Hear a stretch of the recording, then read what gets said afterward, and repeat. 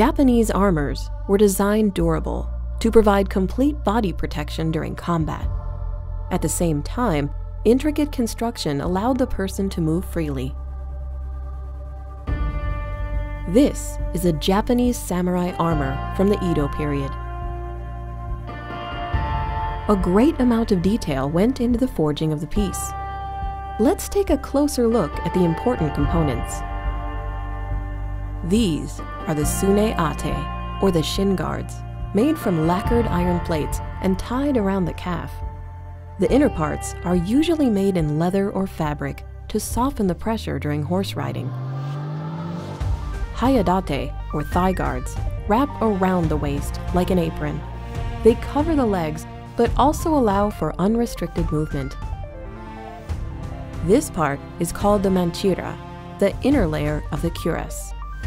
For arm protection, there is the kote, or sleeves, made of mail and iron plates. Thumbs and middle fingers need to be put through the cords to secure the sleeves. Elbows and wrists are covered in chainmail for ease of movement. Sode, the shoulder guards, are also made of iron plates and put together with these beautiful green and orange cords. Next, we put on this lacquered iron do, or cuirass, which safeguards the torso and vital organs. This one is decorated in gold lacquer with a seated rakan, or arhat, and a dragon on the front.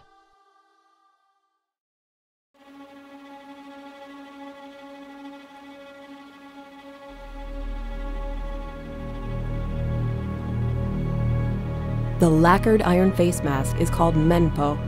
It is made to look scary to intimidate the enemy.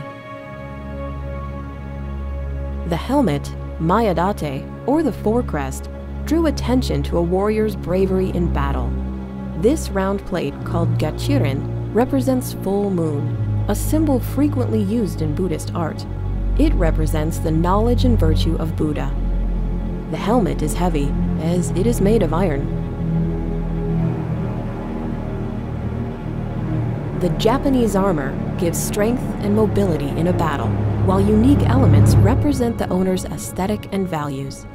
During the Edo period, Japan was a peaceful country, so the armor became a status symbol and was worn on special occasions.